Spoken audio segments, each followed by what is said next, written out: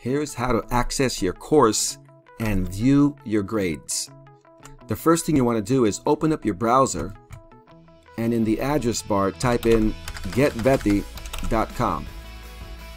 Once you're at this site, feel free to scroll down and access all the information that we have for students.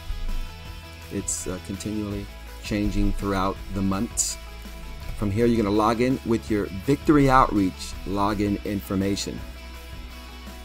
Enter in your username and password. Click on Login. This will give you access to your account. From here, what you want to do is click on the VETI drop-down menu from your left-hand side and click on My Courses.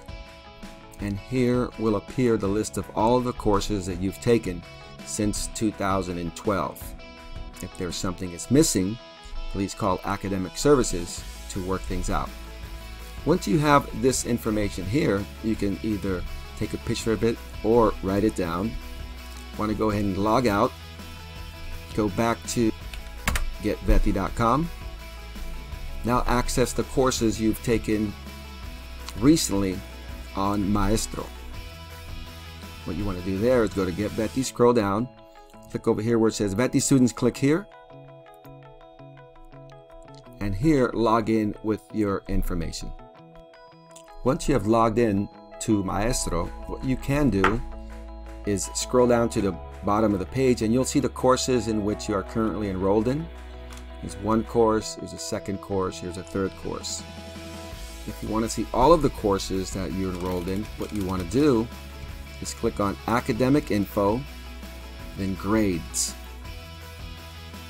From here, where it says Show Active Courses, uncheck this box and then click on this pull-down menu and you'll see all of the courses that have been completed as well as the courses that are active. So let's go to the completed course here. You can see that the final grade is listed. We can go to the next course. You also will see that the final grade is listed. And these courses here will not have a grade because apparently they are still active. At the end of the course, the grade will appear. Once you've written all of this information down, you want to go ahead and log out. Once you have logged out of Maestro, go back to getveti.com. And what you want to do is download the Master Course Checklist. Scroll down. Somewhere right here in the middle of the page, you'll see something that says Master Course Checklist. Once you click this file will appear, which you can download if you prefer. And what you want to do is check off all the courses that you've completed. In order to graduate, you need these top 19 core courses. They are all required.